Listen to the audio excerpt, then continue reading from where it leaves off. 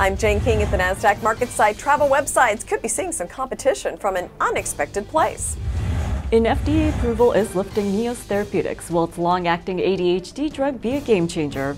And the founder of Aereo is taking on broadband. Can Starry disrupt the industry?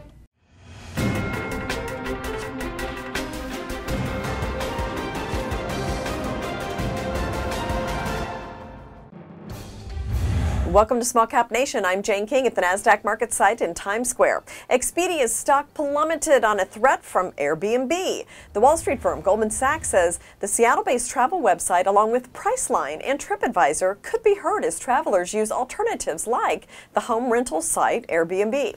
The firm also mentioned hotel consolidation, which gives them more flexibility on pricing against the travel sites. Well, Snyder's-Lance announced that it has a meeting date set for the shareholders to vote on approving the recently announced acquisition of Diamond Foods. This announcement signals completion of customary reviews of the transaction by the FTC and the SEC. A meeting date of February 26, 2016 was set.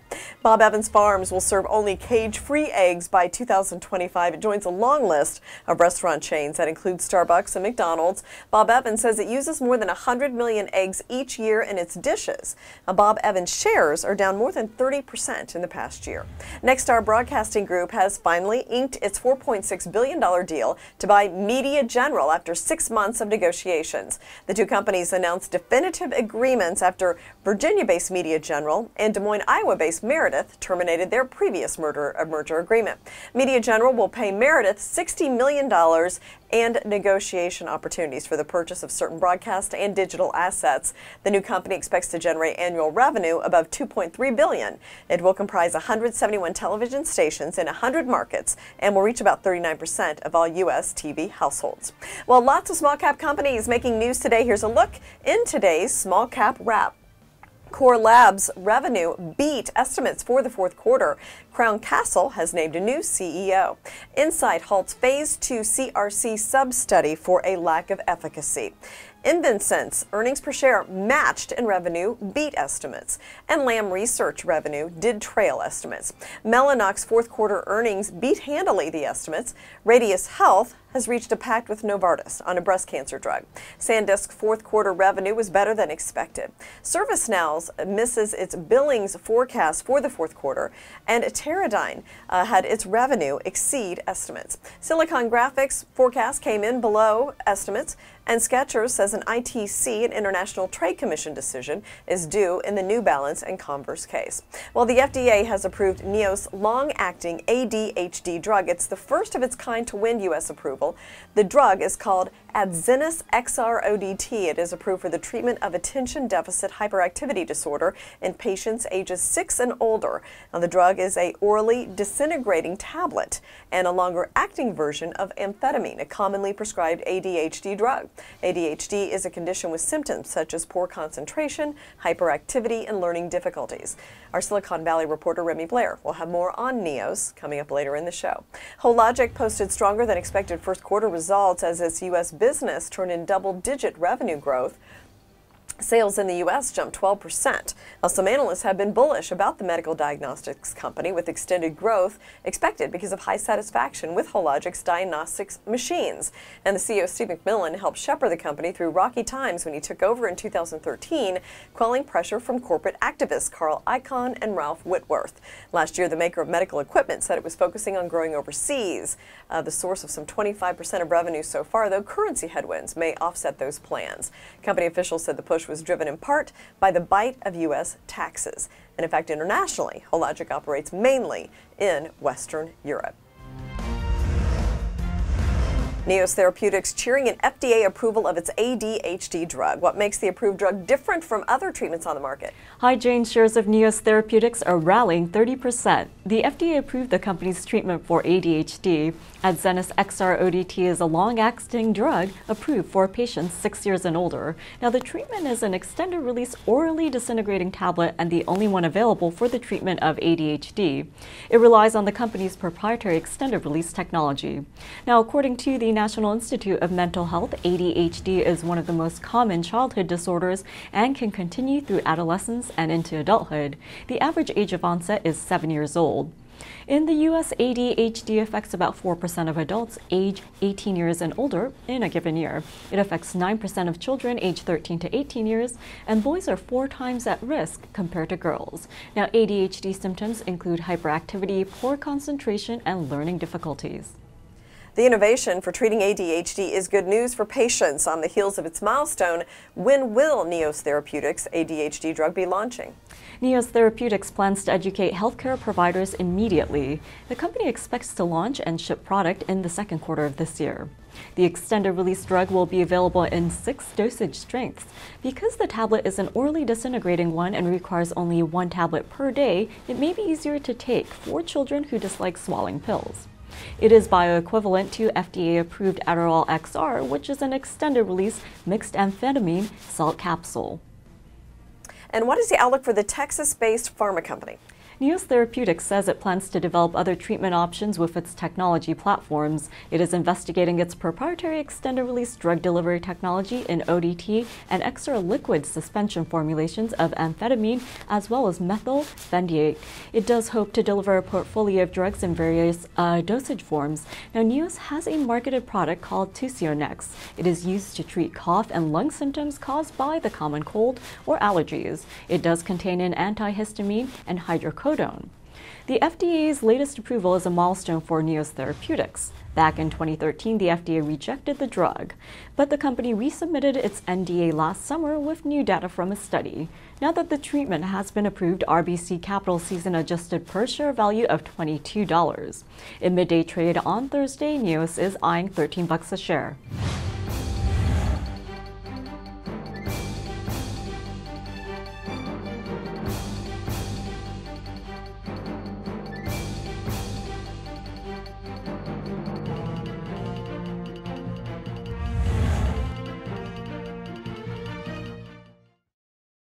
Guys, I got the jerseys. El Nino. Aquí. Spray Dan. Oh, yeah. Don Ovan. Think that's me? You guy. It's $40. Can you cover that? I'll send it to you right now. Done. Okay, got it. So hat-trick Rick, he's the best player on our team. You get the ball, you give it to him. Great. Rick. On your phone, online, on the go, Wells Fargo makes it easy to get banking done. All right, Don, you're on. Nope, just kidding. Doug, you've been staring at that for a while, huh? Listen, TD Ameritrade has former floor traders to help walk you through that complex trade, so you'll be confident enough to do what you want. I'll pull up their number. Blammo. Let's get those guys on the horn. Ooh. Looks like it is time to upgrade your phone, Douglas. For all the confidence you need, TD Ameritrade. You got this. Let's go, Serena. Fight, fight. Come on, fight. Can't stop me now. Come on, Serena. Can't stop me now. You don't want me. Can't mess with this. Back to the top. Here we go. You don't want me. 4, 5, 6. Whoa, stop. Let's go back. 1, 2. Whoa, we're gonna stop there. I bet we can do it even better. It took tennis legend Serena Williams, fencing champion Tim Morehouse, and the world-famous Rockettes years to master their craft. But it took them only moments to master paying bills at Chase.com, depositing checks at Chase ATMs, and transferring funds on the mobile app.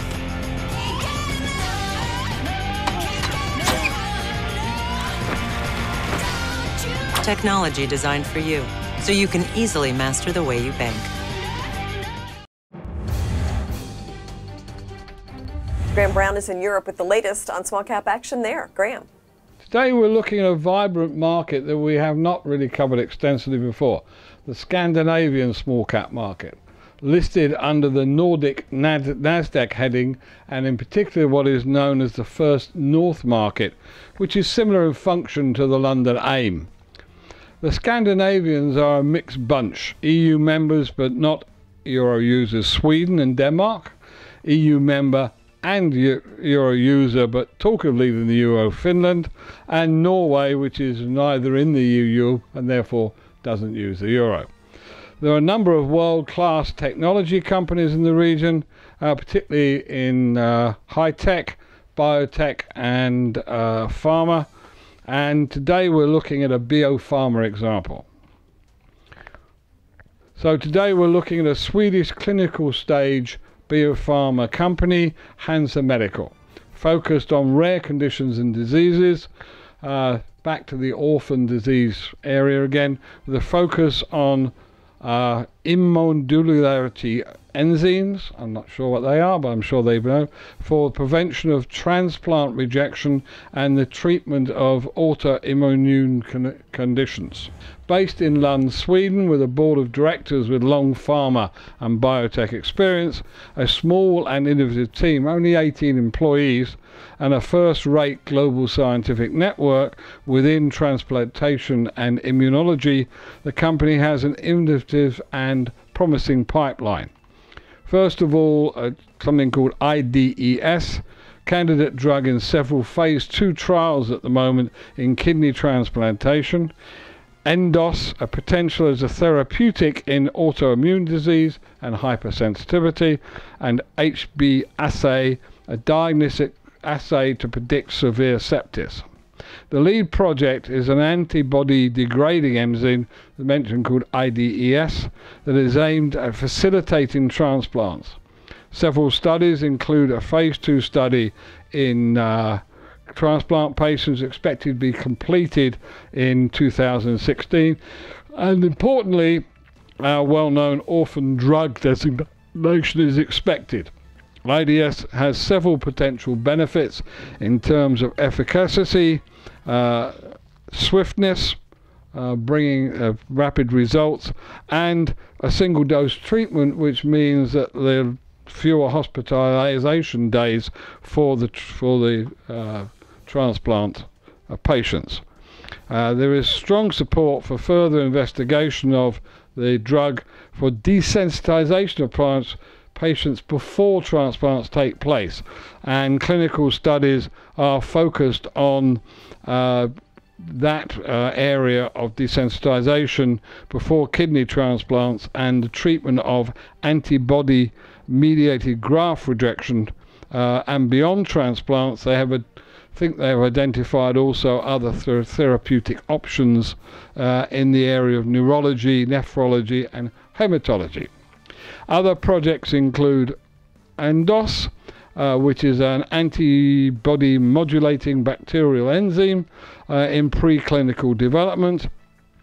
And they believe that ENDOS has great potential as a novel therapy for antibody-mediated autoimmune diseases.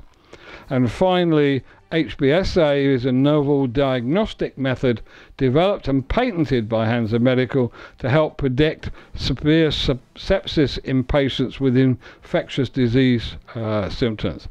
Hundreds of thousands of patients die globally each year due to severe sepsis as a complication to infections, which is an expensive international problem, both in terms of casualties and treatments of the hundreds of thousand cases each year.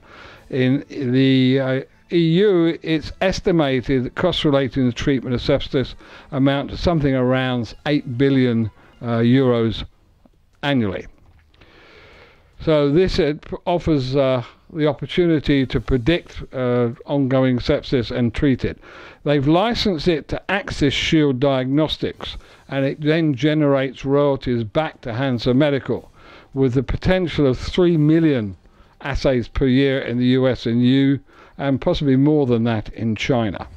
A novel and promising pipeline targeting rare autoimmune diseases, with a strategy to get their lead project developed, IDS, to the market and commercialize it directly in the US and EU with its own sales force. So, possible strong player. And that's it for today from Small Cap Nation Europe. This is Graham Brown signing off.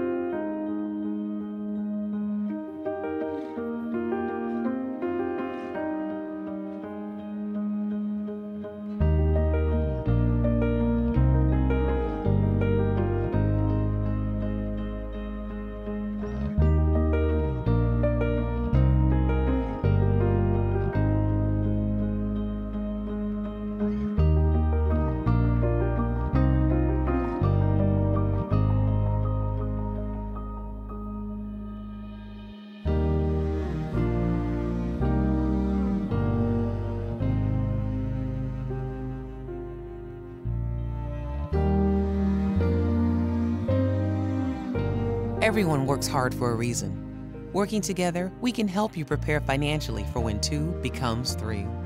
Wells Fargo. Together we'll go far. You want to be the best investor you can be. You want to cut through the noise of an overwhelming amount of analysis. You want the insights that will help you decide which ideas to execute and which to leave behind. You want your trades executed in 1 second or less, guaranteed and routed with institutional quality technology. Look no further. Open an account and find more of the expertise you need to be a better investor. When I got the phone call that we had received the grant, I held my breath. To have a program like this is a big reward. Being a Chase Mission Main Street grant recipient is a game changer. One of the biggest surprises in starting a small business is the number of hours we should work for the first 20 years.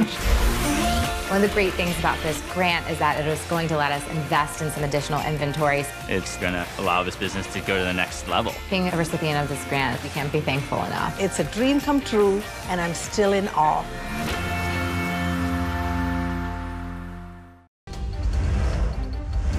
The FCC wants to make it easier for consumers to buy and use their own set-top boxes. It's big business for cable companies. So is the FCC thinking out of the box? The FCC announced a proposal that will boost consumer choices for cable set-top boxes. The agency's chairman says measures will be introduced, ones that would allow cable and satellite subscribers to use the set-top box of their own choosing. So instead of being forced to rent one directly from a provider, consumers may be free, but only if the FCC's cable ruling passes. It is a big industry. Set-top box rentals bring in over $19 billion a year for the cable and satellite companies. The FCC could help subscribers unlock the set-top box and shell out less money. If this ruling goes through, tech companies would share the move, while cable companies would lose out. There are reports that telecom and media companies are creating a coalition to oppose the plan. On the topic of cable and broadband, the founder of the now-defunct Aereo introduced his new startup. How will Starry take on the broadband industry? Starry is Chaitanya Kanajia's latest startup. The founder is back, and this time his startup will offer cheaper, high-speed wireless internet service. Starry will utilize high-frequency millimeter electromagnetic airwaves along with proprietary technology. With Starry beams installed on city rooftops, it will broadcast its frequency and deliver connectivity to the hubs called Starry points. Those points will sit outside a user's window and deliver a connection. Now, Starry aims to bring Wi-Fi access at speeds faster than broadband. Just plug in the small device and receive internet over a wireless connection. Boston will be the first beta market, with testing kicking off this summer. Expect more expansion plans to be announced this spring. Starry pricing has yet to be disclosed, but promises no data caps. Starry is also building routers that can be used independent of ISPs. Now, Starry Station is a device with a touchscreen interface. It allows for tracking and monitoring of network devices. It will retail for $350 for the sleek device, and users can install parental controls and eventually ad blocking technology. And Aereo shut down after it lost the battle against broadcasters in Supreme Court. Could a fight with industry incumbents be looming with Starry? We all remember Aereo. The New York-based startup was an attempt to turn the television market on its head. The system of tiny antennae were set up around the country, and Aereo subscribers could stream broadcast shows via the internet to mobile devices while away from home. Now, Aereo did not intend to share the fees it collected from its users with industry incumbents. In a legal war that rose all the way to the U.S. Supreme Court, Aereo lost its case. As for Starry, it will need to build infrastructure and a network of base stations, and that will require a pretty penny and negotiating station locations. That will be easier than digging up roads. The founder of Starry is bracing for regulatory challenges, but says that there is growing demand for competition as well as other options.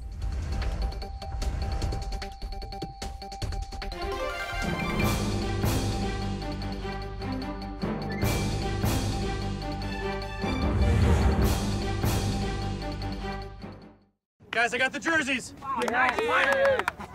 El Nino. Aquí. Spray Dan. Oh, yeah. Don Ovan. Think that's me? You guy. It's $40. Can you cover that? I'll send it to you right now. Done. Okay, got it. So Hat-Trick Rick, he's the best player on our team. You get the ball, you give it to him. Great. Rick. On your phone, online, on the go, Wells Fargo makes it easy to get banking done. All right, Don, you're on. Nope, just kidding. Doug, you've been staring at that for a while, huh? Listen, TD Ameritrade has former floor traders to help walk you through that complex trade, so you'll be confident enough to do what you want. I'll pull up your number. Blammo. Let's get those guys on the horn. Ooh. Looks like it is time to upgrade your phone, Douglas. For all the confidence you need, TD Ameritrade. You got this. Let's go, Serena. Fight, fight. Come on, fight. Come on, Serena.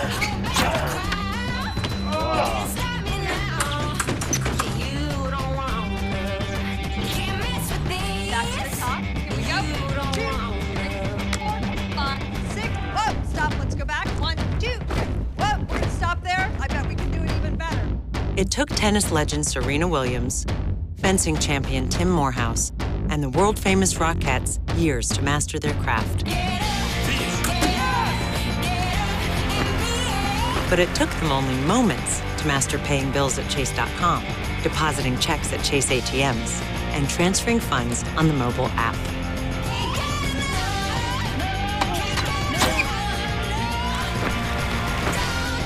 Technology designed for you, so you can easily master the way you bank.